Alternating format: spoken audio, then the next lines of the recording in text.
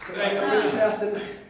This spirit of unforgiveness, yes, Lord, hallelujah, has plagued you for years. Mercy. You got to drop it off tonight. Yes, Lord. You got to deal with it. Hallelujah. Yes. Hey, he'll deal with that dead stick up in here. Come on now. You got to lay it down. Hallelujah. On this altar, you got to lay it down. Amen. Yeah. What are you saying, brother preacher? Let me just put it to you this way. God, hallelujah, in the person of Jesus, became every sin you ever committed, past, present, and future. Yeah. Yes, sir. That's right. Yes, sir.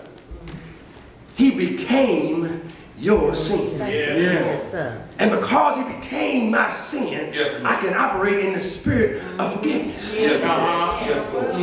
He didn't just take my sins upon his shoulder. Come on now. He became my sin. Yes, and the reason he became my sin was so that I could become the righteousness of God. Yes, Lord. Yes, Lord. Amen. Amen. So why are you holding on to your stick? God's righteousness don't need no stick. Amen. Jesus died on a stick, hallelujah. He died on a cross called Calvary, hallelujah. But he didn't stay there. Hey, on the third and appointed day, he got up with all power, heaven and earth in his hands, hallelujah. He got up and said, I got the power. Touch your neighbor tonight and tell her, hey, we got the power, amen, in the name of Jesus. I'm trying to quit. That's all right. He said this in that passage of scripture in the book of Numbers.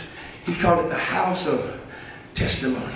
Yes, Lord. In other words, he called it testimony? Did he call yes, it? It did. Yes, it did. I don't even know. I don't even know. Yes, hallelujah. Yes, sir. That's what he said. That's what he said. Yeah. Hallelujah. He began by calling it, hallelujah, before the testimony. And yes. But he called it in verse 7. What?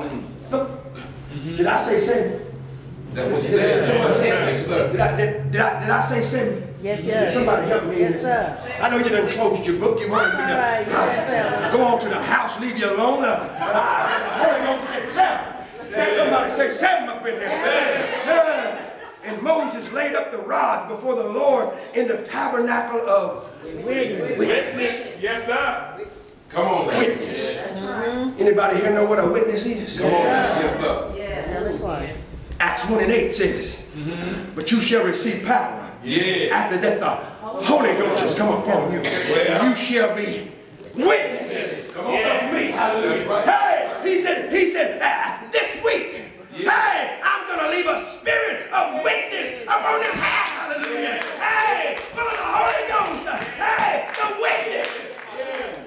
Hallelujah. Witness is not what you say. Come on now. Come on now. Witness is not even what you do. Well, witness is what you are. Yes, sir. Yes, sir. Hey! I can't come in here and not be a witness. Hallelujah. I can't go out there and not be a witness. On my job, I'm a witness. To my wife, I got to be a witness. To the little children, I got to be a witness. Hallelujah. To the choir, I got to be a witness. Amen. But most of all to my God, I've got to be a witness. Hallelujah. Because Jesus got up. Sent the Holy Ghost. And on the right hand side, he's pleading right now.